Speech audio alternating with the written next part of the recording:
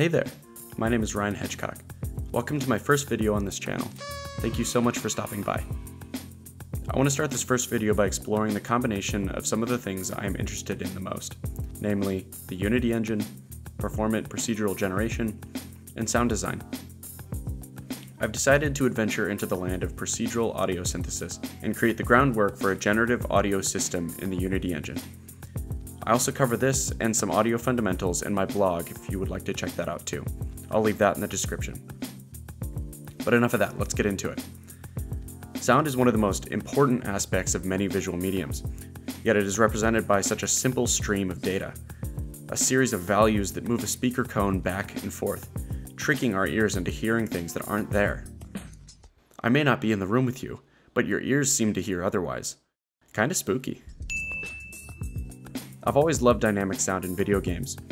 For example, the ever-evolving sound of the Mario Kart Wii main menu. That uses a series of tracks that change and blend into each other. But we can go deeper. I want to make music down to each individual sample of the waveform. Alright, so let's start off by creating a new Unity project. I really like cheesy one-word names for my projects, so I've decided to call this one Synthic. Well, keep one C just so it's not on the nose. We will be obsessing over sound for now, so we're probably going to have to get used to this bland default Unity scene and do all the seeing with our ears. I will say this can be tougher if you don't have a pair of good headphones plugged in, but we will try to keep it manageable. So where do we even start? Well, we could create our own system to control speakers from scratch, but Unity has a sound system built in already. All we have to do is hook into it. Conveniently, there's a nice method in mono behaviors called onAudioFilterRead, and this method is called whenever sound is going to be coming through an audio source. This can be used to filter the incoming audio, but it can also be used to generate audio in the first place. Let's hijack it to create a simple sine wave. Create a new mono behavior along with some serialized fields for the frequency and amplitude of our sine wave. We will also add a couple of private members to track the sample rate of the system and the current phase of the wave. We want to make sure we initialize the sample rate in our wake method so that we can use it for later. The sampling rate, by the way, is the number of samples per second used for audio output. By default, this is usually 48,000 samples per second. Then we can finally get to using the onAudioFilterRead method. We will start by creating a phase increment variable that will essentially be the amount our wave phase should progress after each sample calculation. The equation for this is actually pretty simple because it's just the frequency divided by the sample rate of the system. All we have to do now is loop over each sample in the array using a for loop and calculate its corresponding wave value, while also incrementing our phase value each time. One thing to note here is the different channels in the buffer are arranged in an interleaving order, so we have to iterate over the samples accordingly and apply a single wave value to each channel in order to maintain a consistent output. This should be all we need to maintain the state of the wave and output a perfect sine wave to our speakers. All that's left is to add our script and an audio source to an object in our scene and hit play to see how it sounds.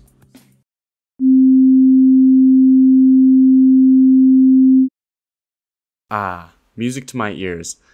Now I must warn you, if you've done something wrong in the code, errors in audio generation can be quite harsh, so make sure that you aren't blasting the volume when you test. Trust me, your ears will thank you. Alright, so what we've created is pretty much the most bare bones, basic sound generation we can possibly create. And one of the side effects of that is that it's not very fast. If you look at the millisecond counter next to the amplitude meter, you can see that it's taking approximately it looks like over 0.10 milliseconds to fill the buffer, which, to be honest, is actually pretty fast, but in the grand scheme of things, if we're trying to create music, we're going to need a lot of oscillators, we're going to need a lot of filters, we're going to need a lot of things that are processing audio through this system. And the reality of it is that that's just not fast enough. I know that we can go faster, and this is due to something that Unity has that's fairly new called the Burst compiler. Now, the Burst compiler is able to take our fancy managed C# code and convert it into blazingly fast, highly optimized native code. This significantly increases execution speed for certain functions, but the architecture has to be built around its many drawbacks. A lot of the code we're going to write now is going to be pretty technical, so I'm not going to go as in-depth as I did before. However, all of the code is available on my GitHub if you want to check it out there. One of the drawbacks of native code is that we can no longer pass in managed objects.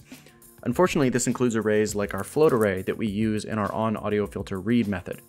You may also know of a struct called native array, but this is unfortunately only able to be used in jobs and not burst compiled methods because it has a dispose sentinel.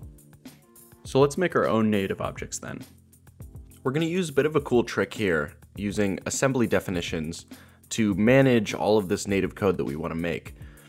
One of the reasons we have to do that is because we're going to be using the unsafe tag, and Unity normally doesn't allow that in our code unless we were to change something in the settings. Now I don't want to use the unsafe tag everywhere in my code, so we can actually check a box for our assembly definition that says, in this directory only, we are allowing unsafe code. The other cool thing with assembly definitions is our ability to use the internal keyword. Now we'll get to this a little bit later, but the internal keyword essentially is like a private variable, but anything within the same assembly is able to access it. So why are we wrapping up all this native code in its own assembly? Why can't we just do it in our normal codebase? Well, you see, something that makes a good software engineer is knowing that you're a bad software engineer and taking every step possible to ensure that you cannot shoot yourself in the foot.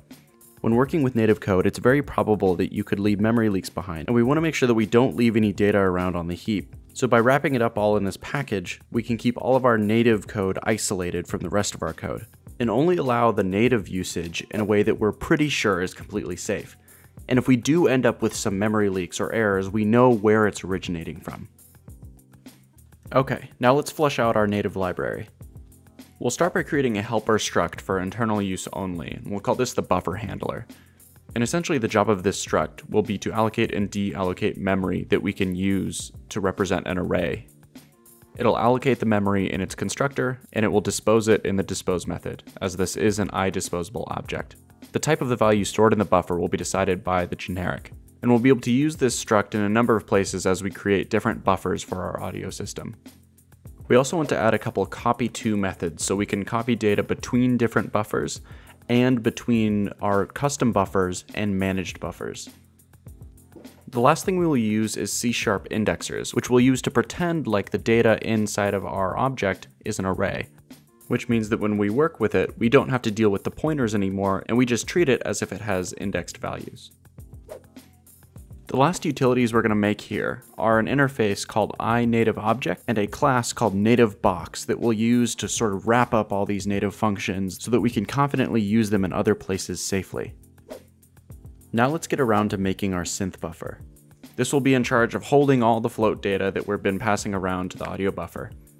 The cool thing here is that we don't use a constructor, but I created a custom method called construct that returns a native boxed version of the synth buffer. This is nice because the native box does all the handling of the allocating and deallocating for us, so we never have to worry about leaving memory on the heap. Awesome, with our native library created, we can now move on to using the burst compiler. So make sure you have it installed in the package manager. I won't go too in depth here, but I started with creating a synth provider abstract class, which will take care of a lot of the buffer handling and validating and making sure it's the right size. Really, the big part here is this abstract process buffer method, which is where when we inherit this, we will be writing all of our code to fill the buffer with the necessary materials. I have one more mono behavior called synthOut, but its only purpose is literally just to pass stuff back into the onAudioFilterRead method.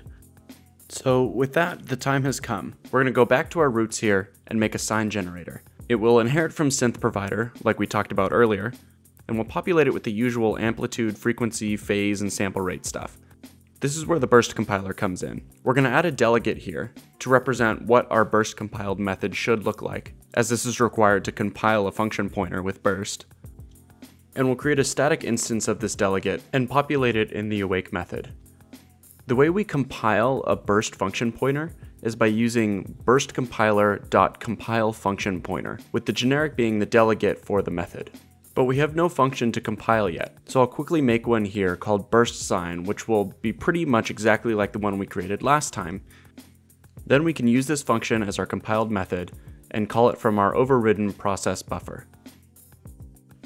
Now when we go back to our inspector, add a synthOut, and our sine generator and connect them together, we can hear the same sine wave we had last time, except we're now well under that 0.10 millisecond mark that we used to be. This is actually even better too, because a lot of the time is taken up by copying all the data back into managed memory. So if we deal in the native phase for all of our processing and we only copy over once, we're going to be saving a lot of time here. Well, I'd love to do more, but this video is already getting long enough. But with such a great foundation for this architecture, I'll definitely be making videos in the future so that we can expand it to add more musical aspects. If you'd like this, make sure you like and subscribe for more. And I hope to see you next time.